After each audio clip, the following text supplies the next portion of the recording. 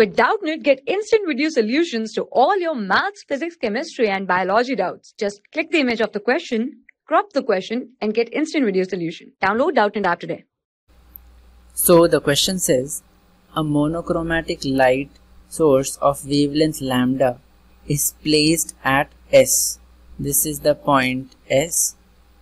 Three slits S1, S2 and S3 are equidistant from the source S and the point P on the screen. S1P minus S2P is lambda by 6 and S1P minus S3P is 2 lambda by 3. If I be the intensity at P, when only one slit is open, the intensity at P when all the slits are open is. So first of all, let us see what's given to us. We have been given S1P minus S2P is lambda by 6 and S1P, or we can write this later on for this statement, for the equation S1P minus S2P is lambda by 6, we can find the phase difference of S1 and S2, which is equals to pi by 6 into 2 pi by lambda, which comes out to be pi by 3. So intensity between S1 and S2 now becomes I dash, which is equal to I cos square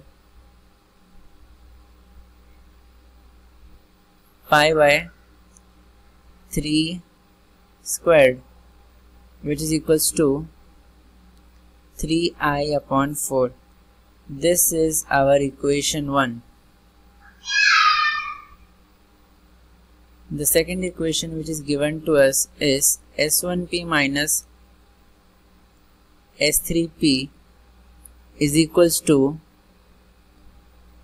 2 lambda by 3, and out of this we can find the phase difference between S1 and S3,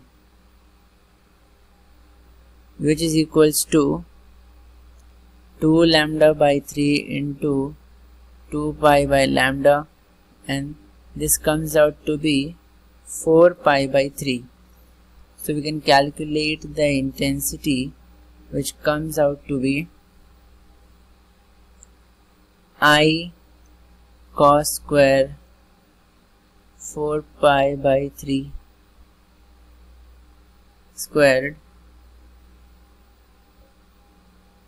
So this comes out to be I by 4. This is our equation 2. So intensity at P, therefore I at P when all slits are open. So this can be written as I into I dash upon I double dash, which comes out to be 3I.